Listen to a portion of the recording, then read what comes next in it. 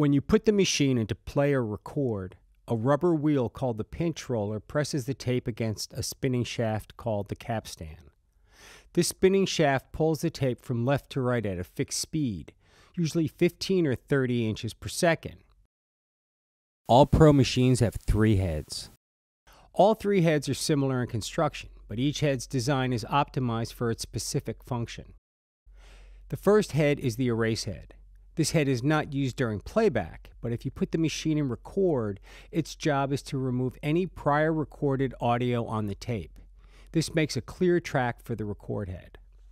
The center head is the record head. This is the head that's used for recording audio onto the magnetic tape. If you have a multitrack machine that is capable of overdubbing, then this head will also be used for playback while you're recording your new tracks. The third head is the reproduce or play head. This head is similar to the record head, but its design has been optimized for audio playback.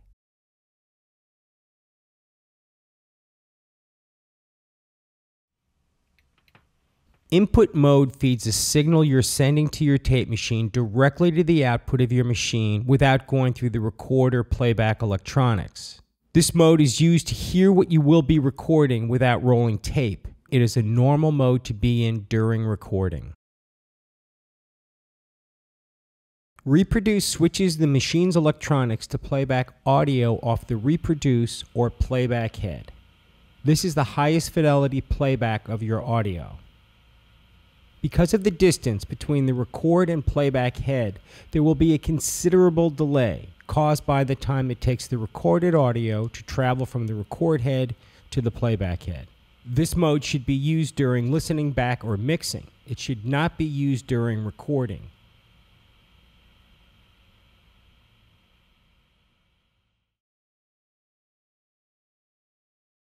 In sync mode, audio is played back from your record head with a small compromise in fidelity. It allows you to record on one group of tracks while listening to another group of tracks playback in time. This mode avoids the problem of delay using reproduce playback while recording.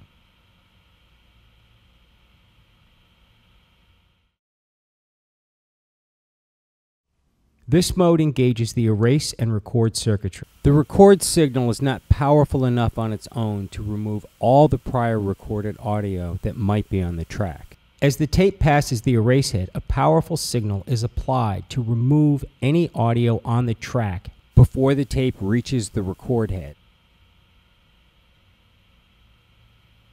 The space between the erase and record head can create a gap in the audio on the tape when punching in and punching out.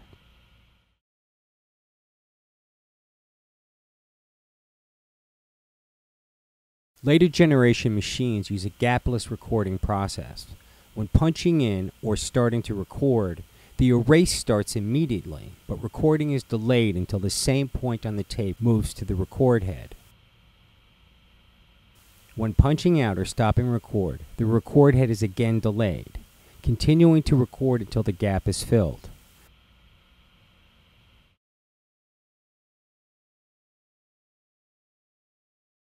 Enabling delay inhibit will allow the machine to punch faster by removing the record delay. It will give you a faster punch in and punch out, but it can leave jagged gaps or leftover pieces of unwanted audio before and after the punch.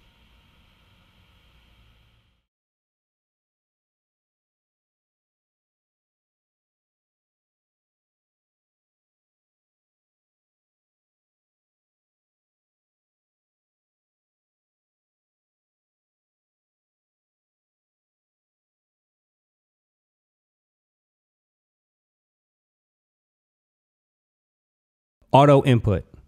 When using auto input in sync mode, any track armed to record will go into input when the transport is in any mode except play. This allows clear communication with the artist. Auto mute. Tape machines can still pick up audio off the tape when the machine is in wind mode.